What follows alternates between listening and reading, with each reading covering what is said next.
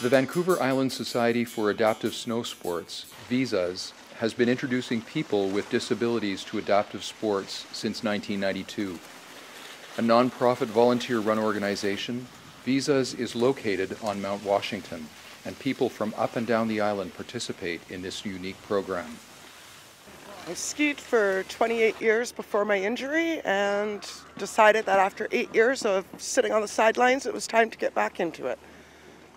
So here I am, ski with my family and my kids, and not have to sit on the sidelines and watch them anymore. So learning to ski at 36 all over again is quite the challenge.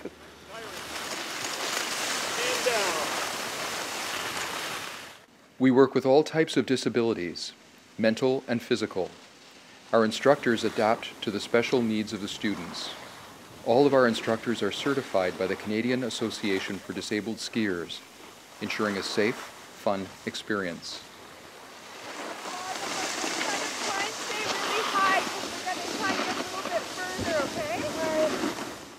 And what's it mean to you, Dave, as a parent, to see Andrew up here having a good time? It's great because, you know, they struggle so hard. It's nice to see them that they can actually come up here and enjoy themselves and forget what they're doing for a little while, right? You know, he's having fun, and that's the main thing. The program on Vancouver Island was the brainchild of Herb Bradley, a visionary who wanted to share his passion for mountain sports with disabled people. Jackie was actually one of the first mentally challenged student that Herb took, and I think at that time we had 4 instructors, and I don't know how many students, but not very many, and it's grown from there. Books could be written on Herb and the contribution he did for skiing on Vancouver Island. I first met Herb in 1960 when I was 10 years old. And Herb headed up the ski school at Forbidden, and he became sort of a god to me and my second father.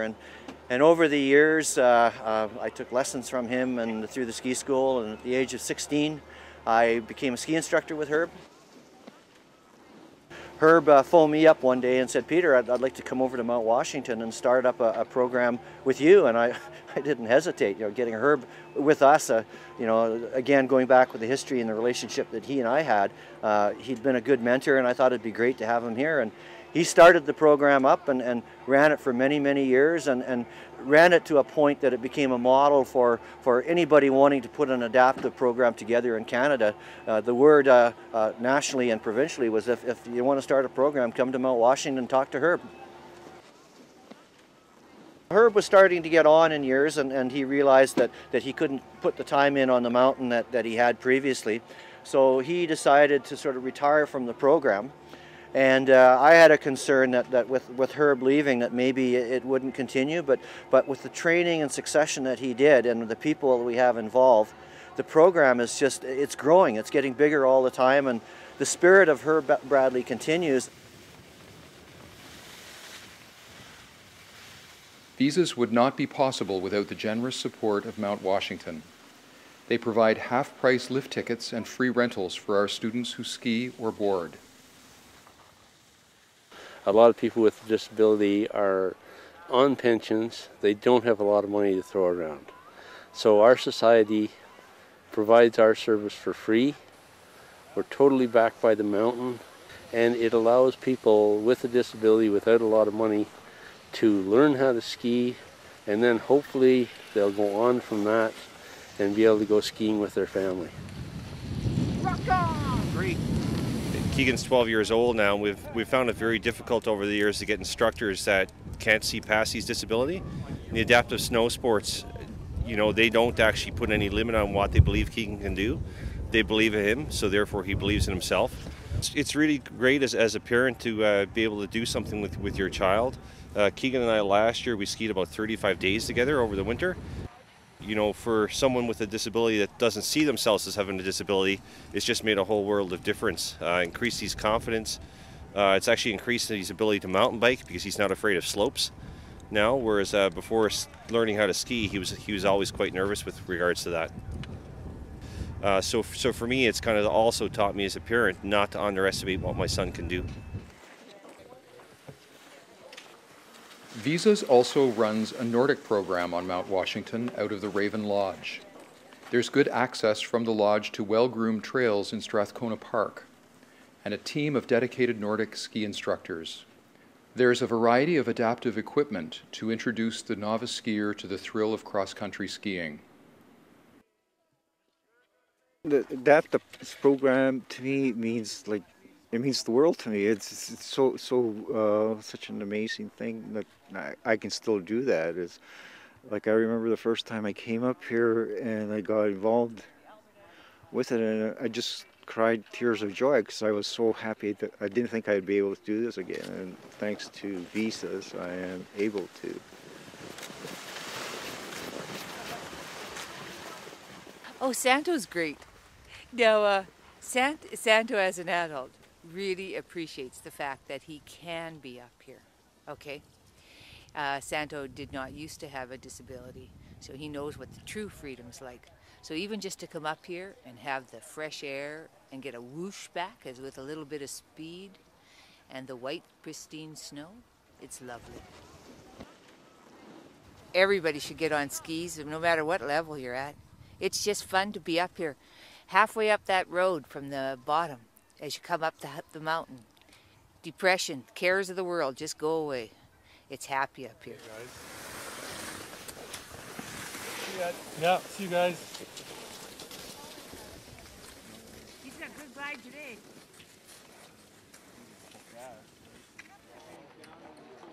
Welcome to the Herb Bradley Pepsi-Cola Challenge for this year. Honoring Herb Bradley, and of course honoring and showing the commitment for all the people involved with the Vancouver Island Society for Adaptive Snow Sport. You guys do a fantastic job, I don't have to tell you that. The Herb Bradley Pepsi Challenge is a fun, dual slalom race and an important fundraiser for Visas. Held the second Sunday in February, people in groups of 4 sign up and are paired with one of our students. It's an easy course to ski or board with the emphasis on fun. People guess how long it will take their team to get down the course. The team that comes the closest to their time receives the coveted Herb Bradley Trophy. When Herb approached me with the concept for this sort of unique event, it wasn't a race where the fastest gets down, very much similar to the whole philosophy of adaptive snow sports, where everybody gets a chance to win and partake. So we came up with a plan where people guess what their times are going to be. Closest to the guess time are the people who win. So it's not necessarily the fastest, it's the smartest. And that makes for a very fun day because everybody has a chance to win, and it's a team event as opposed to an individual event. Some individuals are singled out for having the closest time, but overall it's all part of the spirit of everybody working together. Funds raised by the Herb Bradley Pepsi Challenge go towards new adaptive equipment, Visa's Winter Snow Sports Festival, and other programs. Yeah, excited to be here, happy to help out. We bring clients up from Victoria and come up and ski for the day, both in Alpine and Nordic, and they love it. So we're a big fan of DSA, and Visas are a great help and support all kinds of people. It's a marvelous event. It's a marvelous program. It's, I think, the best in the country in doing this. So we have to support it. You know, there's no question. Visas runs a number of activities throughout the season, along with its regular instructional classes. Visas hosts an annual Winter Snow Sports Festival in early January, Veterans Festival, school groups, and a racing program. A few talented racers from the Mount Washington program have gone on to compete nationally and internationally.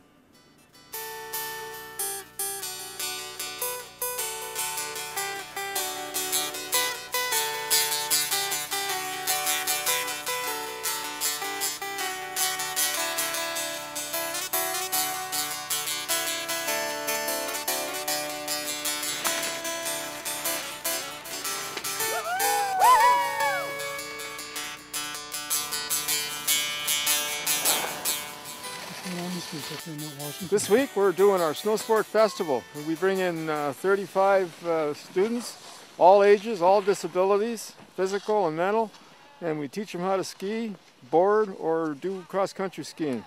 And they have a heck of a good time. And tell me about the sponsorship for this event, Bob.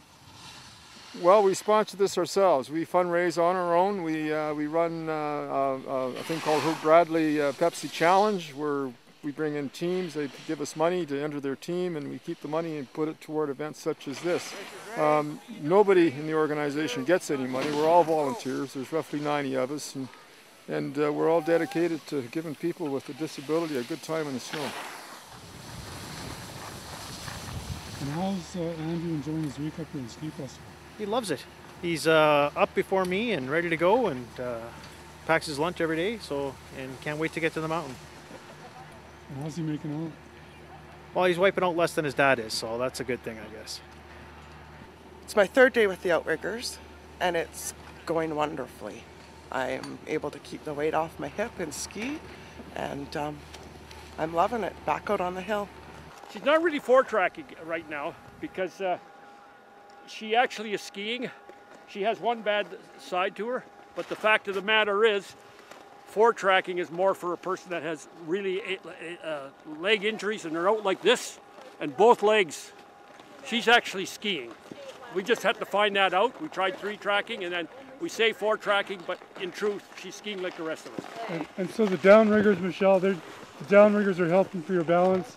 Helping for my balance, and it helps take the weight off my bad leg. Takes the weight off of it. And I know when to stop. And it looks like you're having fun. I love it.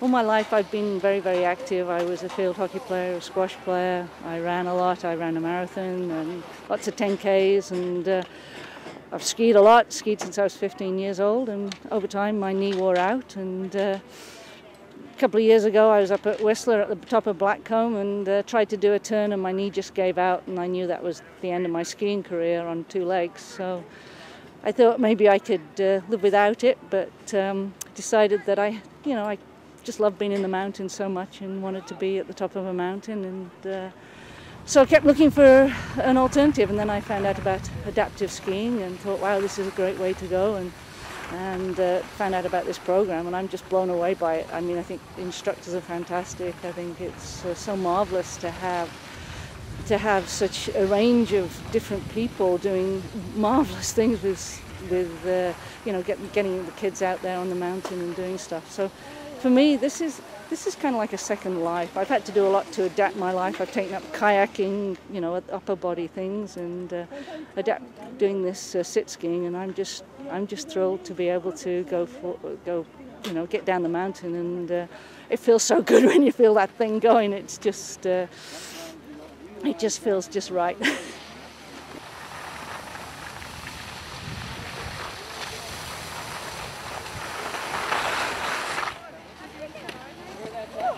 I've had students that I've taken up skiing with the program who are just the quietest little kids in school and who have really struggled with their different special needs to do their academic program at school.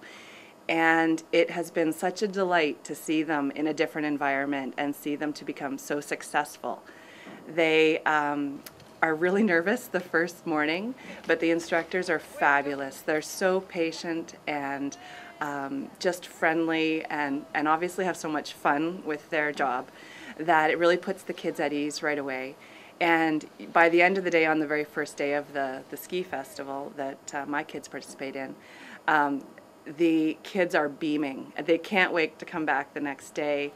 And by the end of the 4 days of the Snow Sport Festival, the students have just blossomed. They are so confident on the hill and skiing and snowboarding, but also just they've really connected with the adults, their instructors, and the other kids who are part of the program, and they just are a whole different kid than the ones that I brought up in the beginning. Hi. The program on Vancouver Island was one of the first programs in Canada. Today, with about 500 students training with Visa's instructors annually, it is the largest disabled skiing program in the country. The regular program is run 7 days a week with 5 students a day, and demand is growing. With the generous support of Mount Washington and our 90 volunteers, we do all this with a budget under $40,000 annually. That was all right, man. That was Way to awesome. go, buddy. That was awesome. Wasn't that great? Yeah, that was all good. on your own. That was pretty good. He's gone from not being able to sit ski to be on his, basically on his own already in 3 days. He's a great student.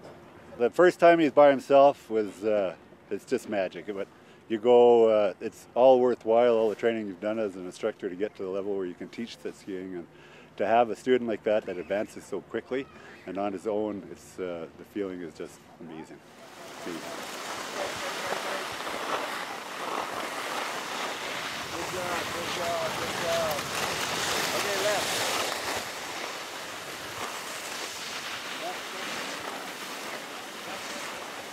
Not all of our students will race in the Olympics. For most, just getting out on the snow is a victory. Help us keep this program going. Sponsor a team in the Herb Bradley Pepsi Challenge. If you are a strong intermediate skier or boarder, look into becoming a Visa's instructor. Go right down there a bit now. Left. This one out more. That's good. Keep going like that, yeah. Now the other one. Herb knew that he wasn't well, and he has mementos that go back right to the 1930s, and there's medals and plaques and trophies, and he asked us if we would take all that material and put it on display up in the Bradley building that was named after him. So, you know, Herb is gone, but his spirit lingers or continues with the program. But one other thing, there is a picture up on the wall in this sort of collection of artifacts, and it was an old black and white photograph of Jay Lodge, and that was a lodge up high in behind Forbidden. And we had a reunion of all the old Fanny Dunker Ski Club members and Mount Beecher Ski Club members up at the old Plateau Lodge, and Herb and his wife Blanche were invited, and we gave him this photograph, and I can remember him, and I can still remember his words of advice. He looked at everybody in the audience, and he said, all of you had fantastic opportunities. Your parents gave you the opportunity to go into the mountains. And the legacy I ask and what I want to leave behind is to make sure that you people continue that legacy that you got, so that in the future everybody has an opportunity, regardless of ability, to experience what it is like to be in a mountain.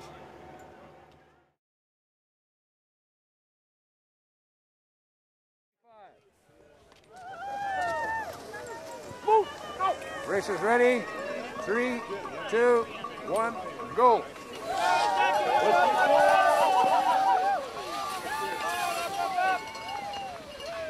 Oh, Nicole, look at her go. Wow, what it means to me is quite a bit. They started me off last year on the program with learn how to ski, little info session for a week, and did that, and they've helped me every day since, all the way to the point of skiing anywhere on the hill. Always with an instructor, never a problem. And just tell me, what does it mean to be able to get out and do something? It just means not sitting at home on the couch and doing nothing and wasting away. Means pretty much everything. I mean, it takes me a day to get out here and ski, a couple of days to recover, and then even just sitting there on the couch thinking about the next time you're coming up is quite a big deal. It's not just a day coming up. Yeah, Reliable Auto Body and Alignment Center. We've had 1 and 2 teams probably, I think, for about 18 years. Every year we haven't missed a year. And we feel it's just a great event to support disabled skiers, and it's a good way for the staff to get up and have a fun day of skiing. Yeah, it's awesome. Rick's Folly. Yeah, along with Basil. Basilina. Basilina today. Basilina today. He changed for us. I've been racing with the Mount Washington race team for about 6 years now, training for Paralympics, and these guys show amazing support every year. Way to go. 3, 2, 1, go. It's pretty damn incredible. This program, I've got incredible coaching. I've been doing it for about 20 years. And I appreciate the support of the people I have skied with up here. I've skied with many of them. And they've got me to a point where if I really have to, in the rare instance where there's more students and coaches, I can go out and manage on my own in the mountain, all over the mountain. So as far as I'm concerned, they've done an incredible job with me.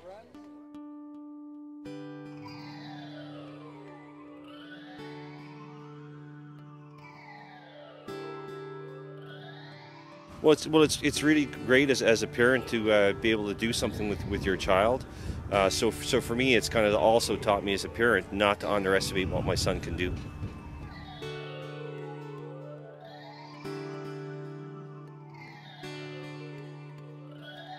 I'd like to be able to just come up and go with my kids and my husband and not have to depend on somebody. Independence is a big thing, and if I can do it without them, then that's what I'm going to do. I feel great. Little sore, but what can you do?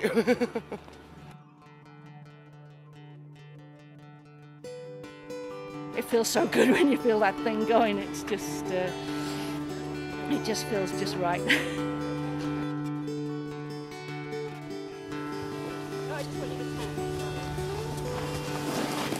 want you to make as many turns as you need. Don't try and... All the way down. Yeah, but just stop before that red fence, or just at that red fence. Just turn your head.